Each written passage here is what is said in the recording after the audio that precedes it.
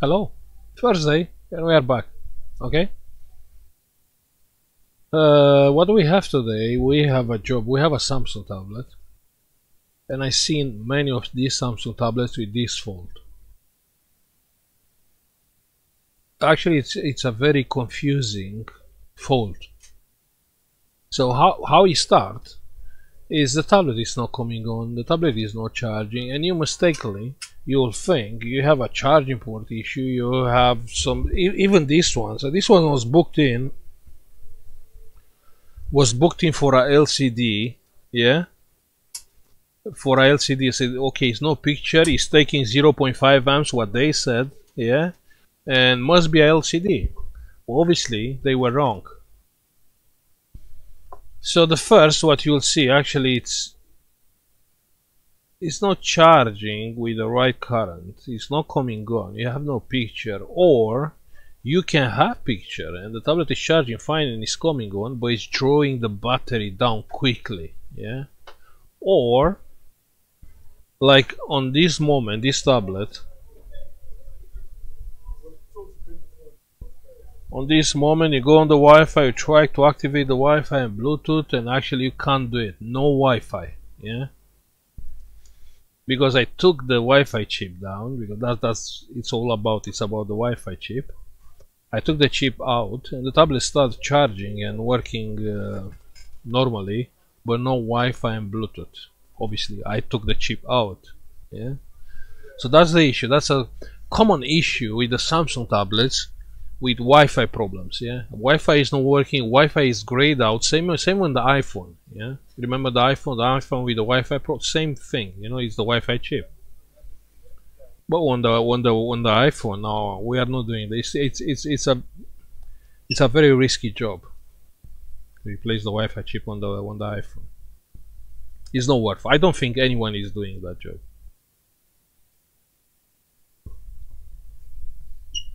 So we switch on the Wi-Fi, but it's still nothing. Yeah. Let's wait a bit.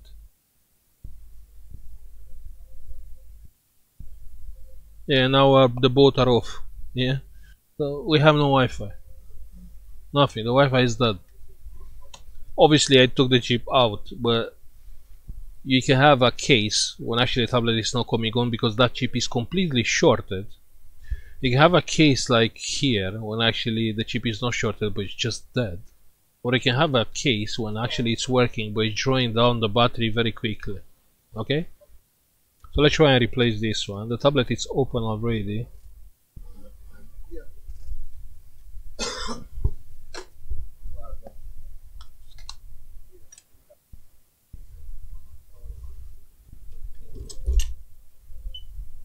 Let me get out the battery. It's a multi-purpose chip. It's actually the Bluetooth, is the Wi-Fi, and very possible to be with the GSM signal also. Possible.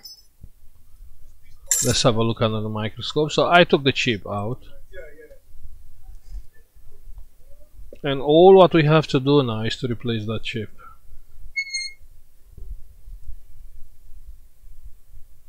Yeah, so the chip must be there.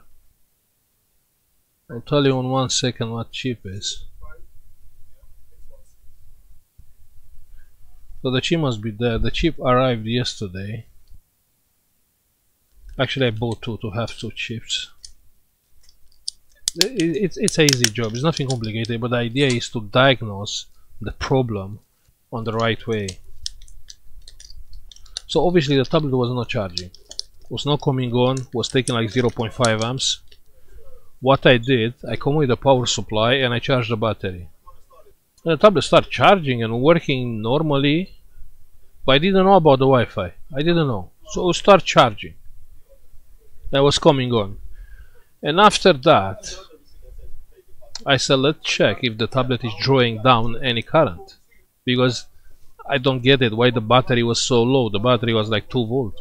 So I took the battery connector, I come with the power supply, and the tablet was drawing around 600 milliamps, doing nothing. And obviously the chip was getting warm. That's the moment when you have to take out the chip, yeah, and replace that chip. So we have our chip. All we have to do is to replace the chip.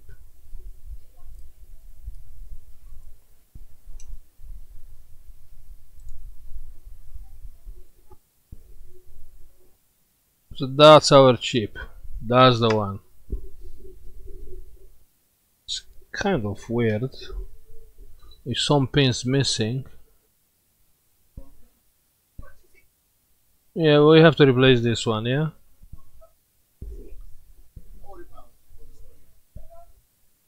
So actually this is great because I can see the chip position. So the chip position must be like that.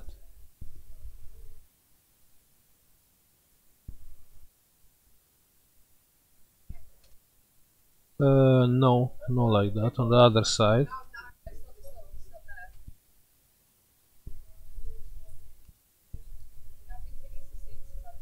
This is not complicated, but you have to pay a little bit attention on the solder because the chip is long. Yeah, it's not a square one, it's a long one.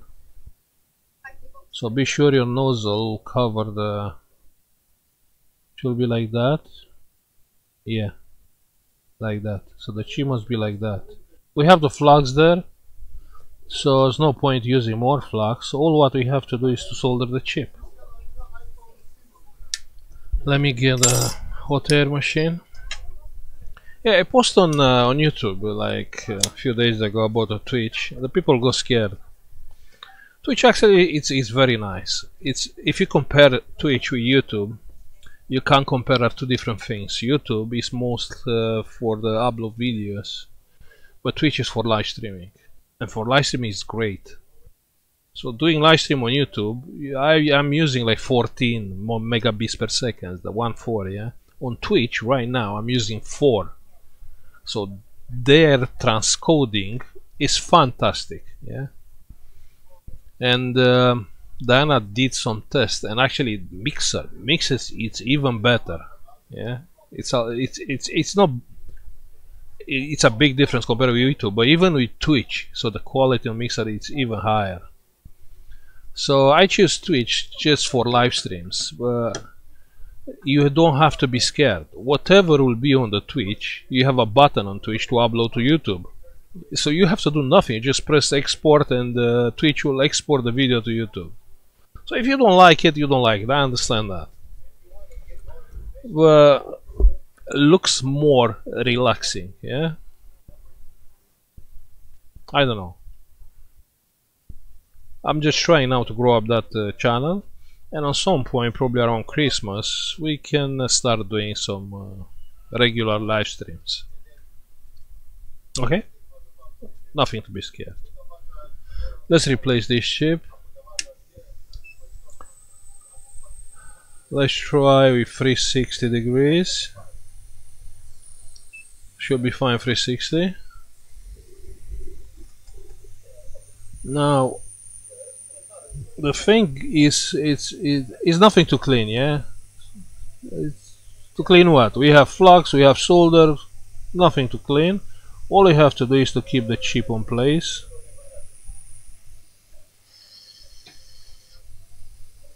Okay?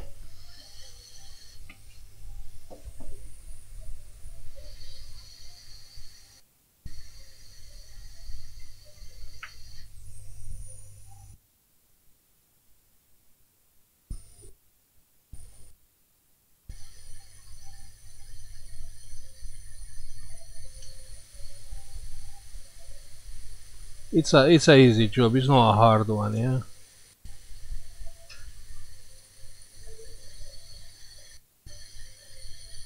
We just have to be sure the chip is soldered properly.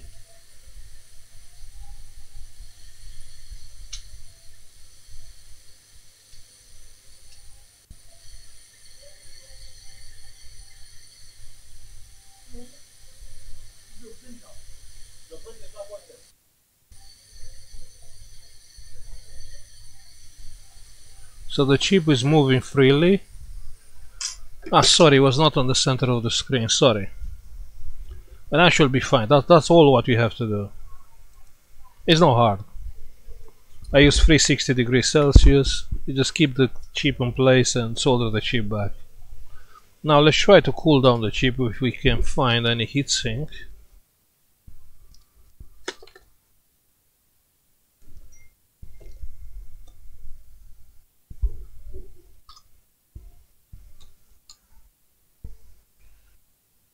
No, of course I can't find. Well, the Christmas is coming, you know. One more week and I will be off and I will have more time. I'm not happy about a lot of things about this channel. Like how I said on Discord a few days ago.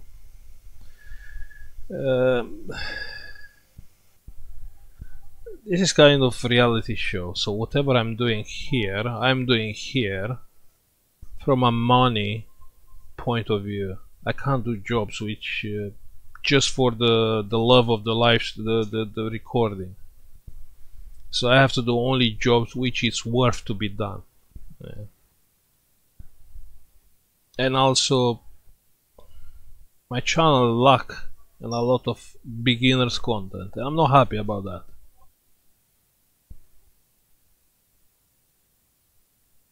But we'll see. This will get changed soon. I just want to get concentrated on beginners. It's hard when you're a beginner. You don't know nothing. Like,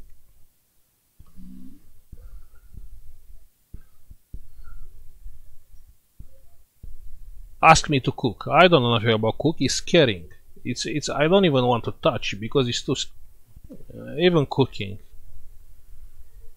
I love cook. That's important. That's matter. No, really. That's, you know, it's a big thing, cooking. So I don't know nothing about cooking, and I'm scared if I will be to start cook. Yeah, to cook. I will be scared because I don't know if it's good or not. I don't know if it's the right thing or not. So same with the electronics. The people are scared. I was scared.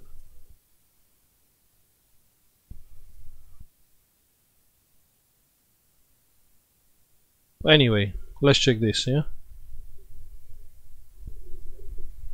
So we plug the battery, press the power button. Tablet is coming on, that means my chip is not shorted.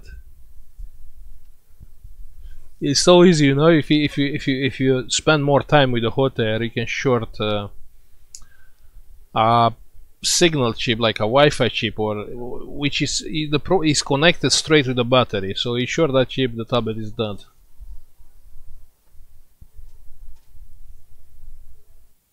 Let's see if the Wi-Fi is working. Maybe it's not working.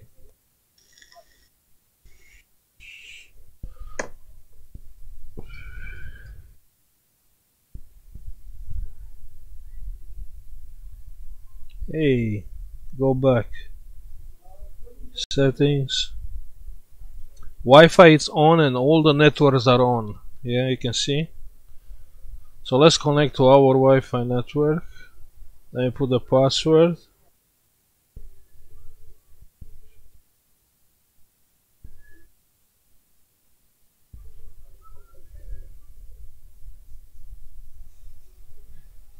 And it's connected.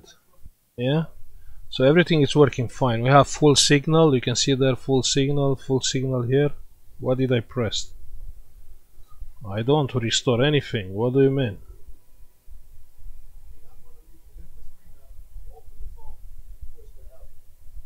Okay. So it is connected and it's working fine. The picture is weird on my screen. Yeah, so we have full signal and disconnected.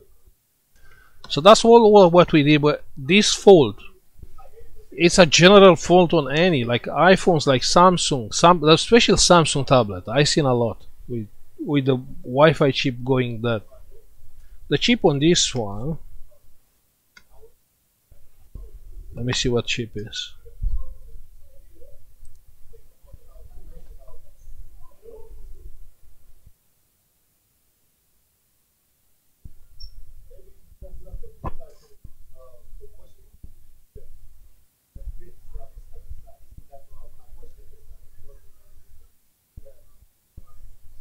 The chip on this one is, I don't know, I ordered the chip, but I don't remember what chip was.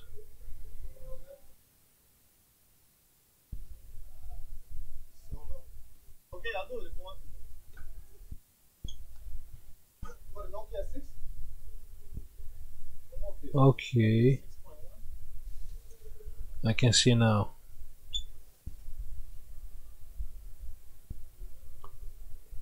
So this is a Broadcom chip.